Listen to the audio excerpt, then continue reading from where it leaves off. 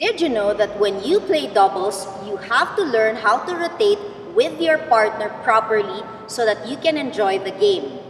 In this video, I will teach you how to position yourselves so you can effectively cover your side of the court.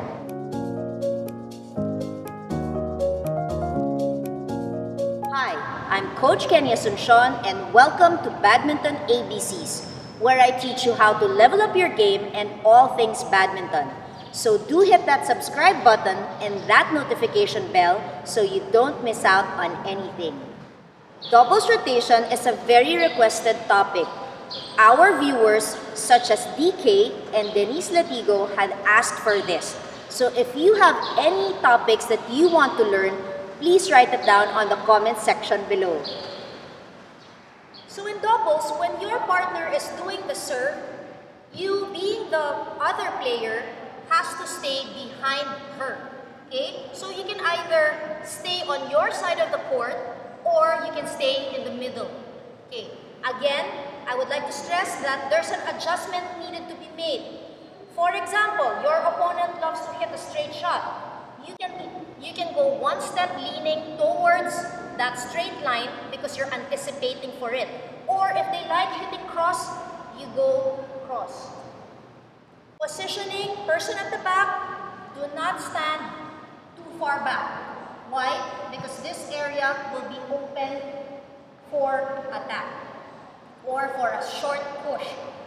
Important is to go closer to your partner because anything that goes past your partner is technically yours. So if there are mid-court shots, it will be yours. Standing too far back will only make it harder for you to take it.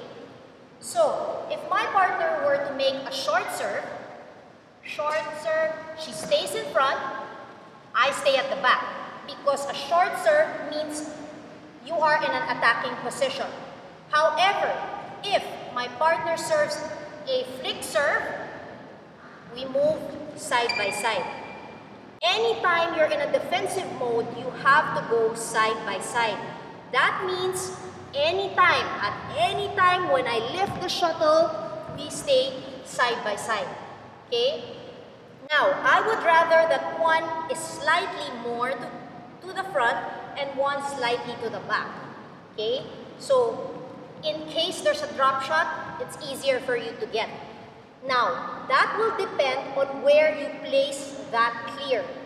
Okay? If I place that clear on a straight line, because it's stronger, it can be stronger, she can go a little closer to the front, I can go a little to the back, but still in the middle for that defense. Okay? So, what happens when I'm in front, my partner's at the back, and the shot is here in the middle, and we both go for it. So I'm moving like this, and my partner is moving close to me. So both of us are hitting on the same spot. Who should be giving way?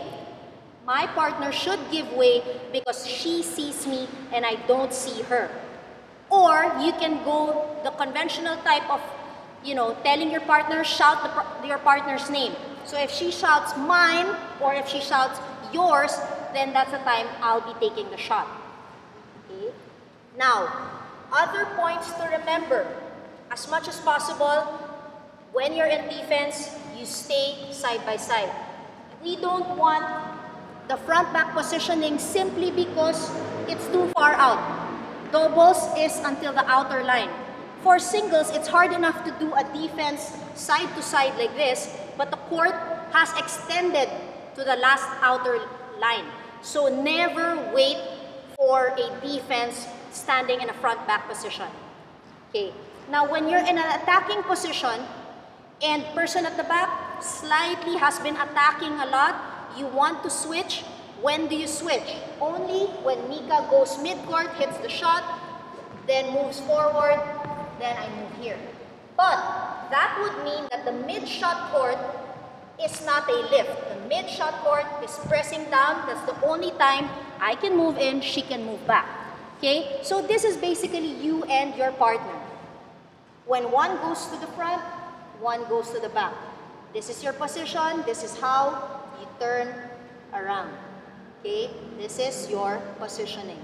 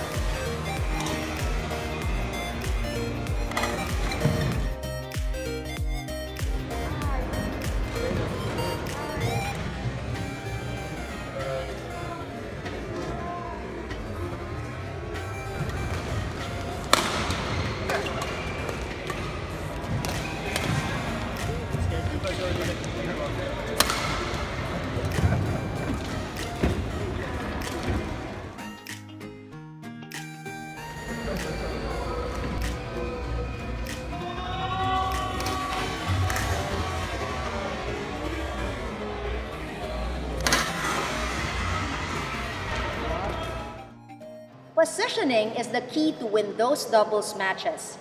For those who prefer singles, please watch my videos on it.